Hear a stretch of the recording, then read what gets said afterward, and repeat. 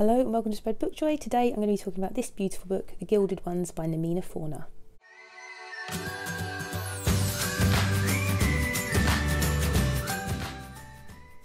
If you're new to the channel, I'm Jack, qualified primary school teacher looking to spread the joy of books and reading as far and wide as possible. If you take a look at my channel, I've got great recommendations for children for home or school, and also for young adult and for adult reads.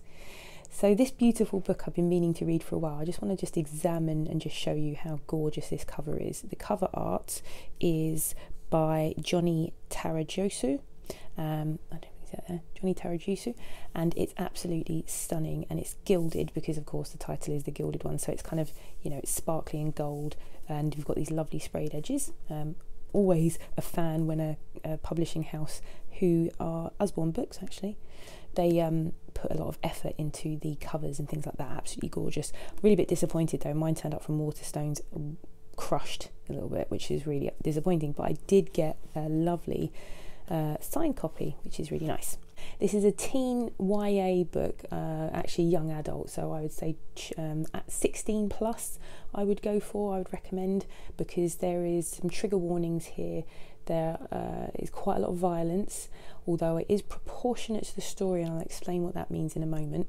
And there's sexual assault references. There are no scenes of sexual assault, but characters talk about assaults that they've suffered. So there's some trigger warnings there for some quite deep and dark themes.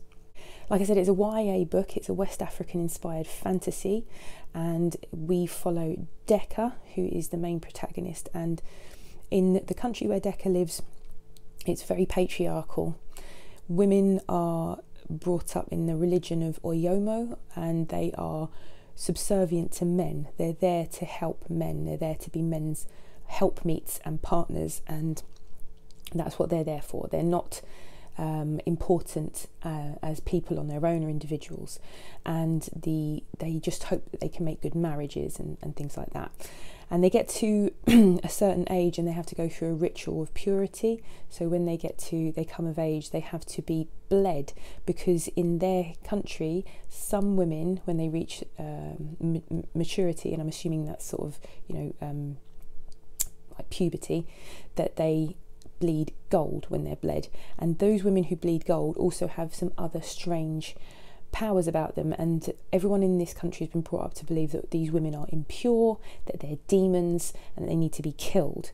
So if they one of the things that happens is they bleed gold, but they also they can't be killed conventionally. Each one has a different way of being killed, and so they might have to be beheaded or burned or drowned.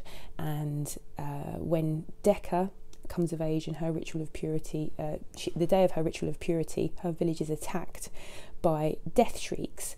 Now, death shrieks are the monsters that the kingdom are battling against, and the death shrieks have been attacking and killing and slaughtering soldiers and people. And the day of Deka's purity ritual in her village in the northern part of the country, which is deeply religious, she is she's discovered to be impure, because not only does she bleed gold, but she also controls the death shrieks with her voice.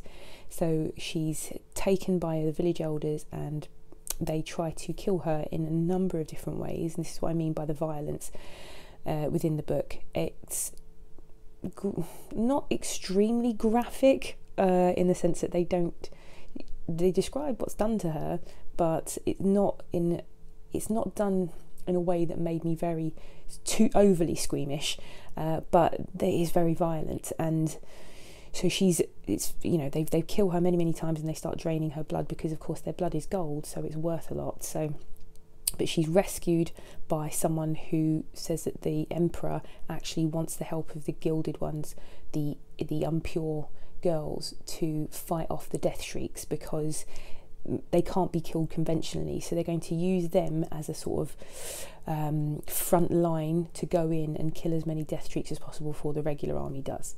So that's the premise of the story. I enjoyed this book a lot. It's a typical teen YA in many ways. There is a bit of not insta-love between her and another character. I think it was built up much more nicely than it has in some other young adult books that I've read.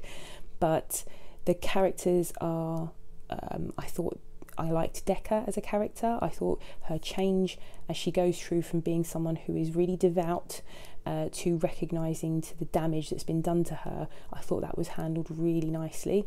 I think the relationships within the book, she builds up a little found family, and that's always lovely. I like a found family trope.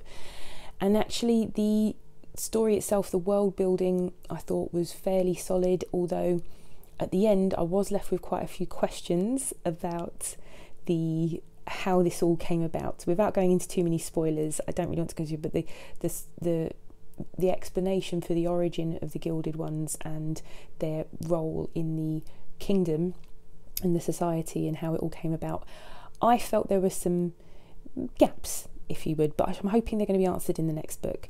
So I really enjoyed this book, and I'd recommend it for ages 16 plus, given the violence inherent in it. And actually I think the sexual violence that's mentioned in it is quite extreme.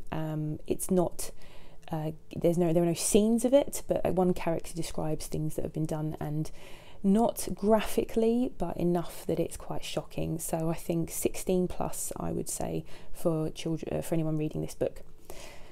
I hope you enjoyed this review. Please click like and subscribe, and do check out my other reviews if you enjoyed this one, and hopefully I'll see you again here soon. Bye.